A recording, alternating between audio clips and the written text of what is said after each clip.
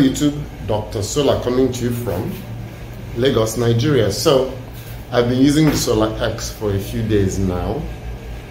For a quick background, I got this installed, well, it came in on Thursday. We started the installation Thursday, Friday. We completed it on Saturday, and we ran into a little bit of a challenge when we're installing it. As you can see, I have two batteries, each for 5.8 kilowatt hours. But if you look to the side, this one is switched off. I only have one battery that's operational right now, and that's that one. The factory, as I was talking to the technicians, they feel that the dial at the top of this battery was not working very well, and that's why they did not recognize the slave battery. And as such, I'm only using one battery, which is substantially below the capacity battery that I normally use. So what has my experience been so far since I did this? If you've not subscribed, please click the subscribe button. Once again, Dr. Sola. So we continue. It's important I get subscribers because I get paid for content, and the content I get paid for allows me to buy some of these things. So far, this is being paid for by me. I want some to come from viewers like you so that I can afford to put out more content. But back to this. So what has the observation been so far? A little mixed. It runs without a problem. That's number one. It does what it's supposed to do. There is no fan, of course, so it's pretty quiet. Let me take you through. So one of the things I noticed is their charge profiles are weird. If you look right now, you see my batteries are already at 96%, and it takes about an hour 20 minutes for it to go from, say, 17% to about 95%, and then it spends another 3 to 4 hours at 97%, and then the sun goes down. So far the battery has not hit 100% yet, and that's not unusual. When you get new batteries, it takes a while for them to balance and equalize, so you don't get full capacity till about the third or fourth day of charging and discharging them. So that's perfectly normal here. One experience, however, that I'm having is that my lights have tripped a few times. The first time it tripped was on Sunday. I had come home and I put the water pump on and the lights went off. At the time, I had an AC on upstairs. Madam was cooking with the hot plates, and when I put the water pump on, it tripped it. And it didn't make any sound. All I noticed was I went to the fridge, and the lights in the fridge were off. So you open the fridge and there are lights. In this case, it was black. That's when I figured there was no light, even though all those displays, these displays here, were on. I couldn't tell I didn't have power until I opened the fridge. Then I put on lights, and then I didn't have lights. That's when I knew there was no power.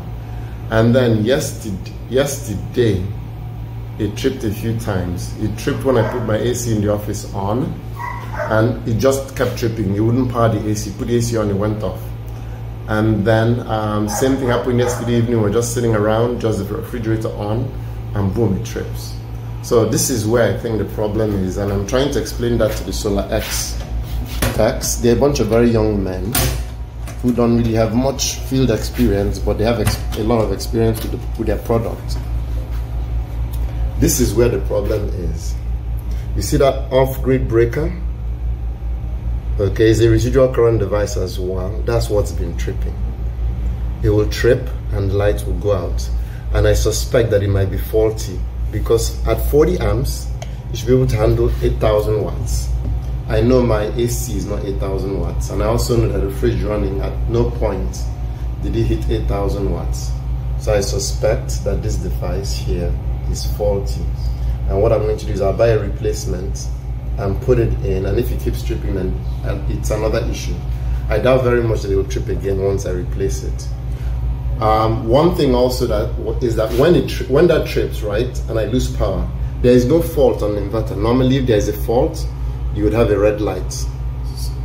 This light here will be red. It was never red. So the inverter is not tripping.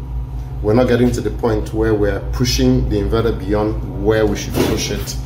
it just is a residual current device that's failing or that's defective and is what's causing the trip. So I know I'm not getting off to the best start with SolaX, but you know what? Quality-wise, they've been ranked very high by almost everyone that's used them.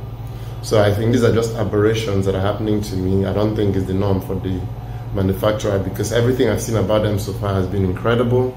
My friends who have seen them at computer shows and people who have commented on my YouTube channels and videos that I've watched of others using them, they've not had any issues. So I'm going to assume that I just got unlucky and got stuff that shouldn't be. But the support from the tech team has been very, very strong. I like the support they've given me.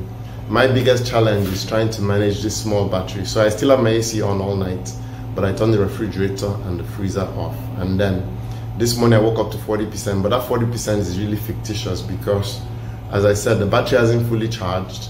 And once I put a load on the 40%, it quickly dropped down to 22%. So it'll take a while for these batteries to equalize and fully balance and for me to start getting capacity. But having said that, I got more capacity last night than I got the night before, and I'm sure I'll get more capacity tonight than I got yesterday, and this will keep happening till I see 100% on the state of charge of the battery. So if you like what you see, please give me a thumbs up. If you had to subscribe, click the subscribe button. Once again, this is Dr. Sola coming to you from Lagos, Nigeria.